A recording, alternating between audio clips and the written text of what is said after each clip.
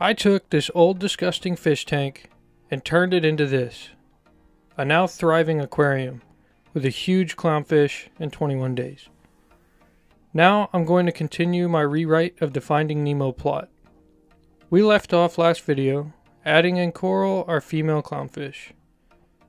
It's now time to find a male to pair her with, so it's time to head to the fish store.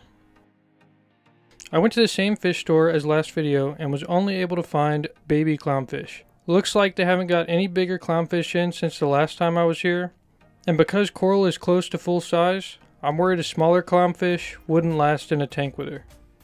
Clownfish are notoriously territorial and will fight other clownfish, and we don't want to start a fish fight club in our tank. A smaller clown would probably get bullied way too much, so I'm going to need to keep searching to find a bigger male to pair Coral with. I remember seeing these two clownfish on my first trip to the fish gallery, so I'm going to drive over there and hope they still have them. When I got to the fish room, I first saw these snowflake clownfish. They look a little bigger than the fish at the last store and could be a possibility. But then I saw them, the two clowns from the last video. I tried to determine which one was the male of the two. When figuring out which is a male between clownfish, it is typically the smaller ones out of the group. And this one is just slightly smaller than the other. So I got him bagged up and headed back home. I showed Coral the male I had picked out for her. Hopefully she likes him. It's time to get him acclimated so I can add him to the tank. While I acclimate the new fish, I fed Coral so hopefully she wouldn't be aggressive as soon as I dropped the other fish into the tank. After he was done acclimating, it was time to add our new male to the tank. As soon as he hit the water, they instantly started swimming together in the wave maker. So far, no signs of aggression. We aren't out of the woods just yet, but I think they should be just fine together. Only time will tell. After a few hours, I came back to see the two of them swimming together still. That's a good sign. It's now time to feed them and see if the male would eat. And once the food hit the water, they instantly went crazy for it. It's good to know that the new fish is healthy. His name is obviously going to be Marlin. When I got back home, I saw the two of them swimming paired up in the back of the tank. I tried to start recording but wasn't fast enough, and as soon as they saw me, they were ready to eat again. But I saw they had made this nesting spot in the back of the tank. I was hoping to be able to record them swimming together, but I guess that'll have to wait. So I fed them and left them alone.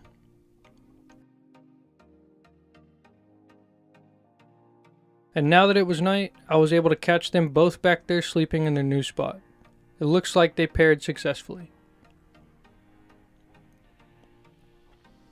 So it's been about a week now, and they have been thriving so far, but the tank is starting to get some algae on the glass and the rock. It may be time for a cleanup crew for the tank. I went ahead and tested the water's nitrate level again, and it's looking good at 7.5. I've still been slowly lowering the salinity of the tank down to what it is recommended for them to lay eggs, and it's finally there at 1.020. The next day, I went back to the fish store to look for some invertebrates to help keep the tank clean. I decided on getting a peppermint shrimp, because he will eat the aptasia I found in the first few days on the rock and hopefully stop the spread. I also wanted to get a couple hermit crabs so they could eat any fish food that fell to the sand bed, as well as some snails to eat the algae off the glass and the rock. Then I saw these things. They're called flame scallops. I've never seen them before, but they have spots on them that flash blue. Maybe I'll eventually get one of these for the tank. But for now, it's time to get all these guys acclimated before they get to work. The first one to go in is the peppermint shrimp. He looks pale now, but his color should come back once he's settled. I'll name him Dave. His main job is to eat the aptasia before it takes over the rock. For now, he swam straight to the heater to hide. Next, I'll add in the snails, whose main job is to eat the algae on the glass and rock. I'll name them Gary, Jerry, and Larry. And now the hermit crabs, whose main job is to eat all of the leftover food. Their names will be Stan and Steve.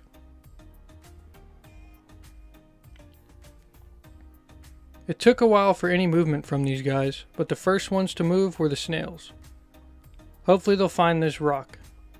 Soon after, one of the hermit crabs found himself in the nest of the clownfish and started running out of there.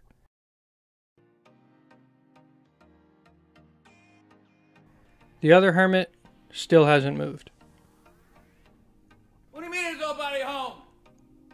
A while later, I had came back to see that the other hermit had moved and was roaming around the sand, so all the invertebrates were now moving. The snails had made their way up to the top of the glass, and the other hermit is hiding in a hole on the rock. Glad to see he got away from the clownfish. The shrimp still didn't want to come down from his spot on the heater. The tank still needs something for the clownfish to help encourage egg laying. I did some research and found that a clay flower pot or tile is a good flat surface to give the clownfish somewhere to lay their eggs. So I went to Home Depot. I found this clay dish, but I think I'll go with the pot so they have a cave to stay in. When I got home, I added in the new flower pot, and they wanted nothing to do with it, swimming to the other side of the tank. They just need some time to get used to it being in there. The hermit crabs were still out roaming, and now the snails had made their way to the back corner of the tank. I looked around and couldn't find the shrimp though.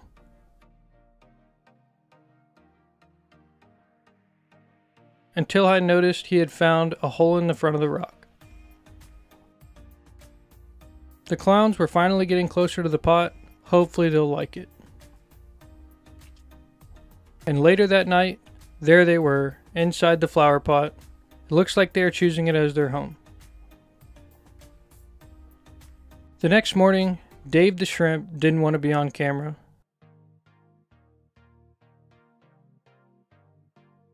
And the hermit crabs were both doing their jobs keeping the sand clean.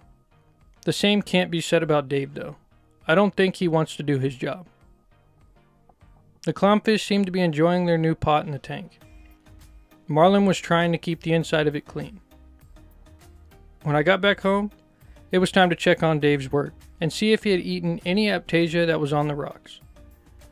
I couldn't find any on the rock, so finally he had gotten to work. Then I noticed one of the hermit crabs was eating a snail.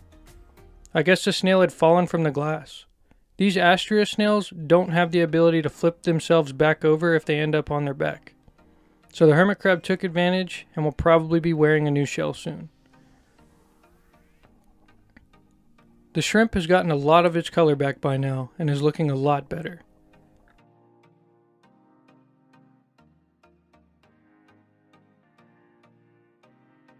And now the snails are finally cleaning the front glass, but tomorrow I may fully clean them off myself.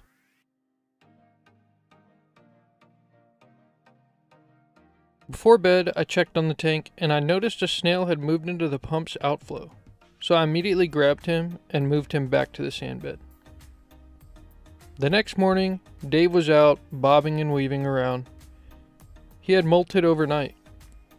The snails had made their way back to the top of the glass, and an empty shell was on the sand bed, but no sign of hermit crabs. The clownfish seemed to be doing well though. Hopefully the crabs are out when I get back. And when I got back, there he was, the crab that had stolen the shell. Marlin and Coral had gotten along very well over these past few weeks. Hopefully this is a sign that they will lay eggs eventually. But in the meantime, the tank is looking a little bit dirty, so I'm going to go ahead and clean it up a little bit. And there we have it. Nice clean glass. That's going to be it for this video.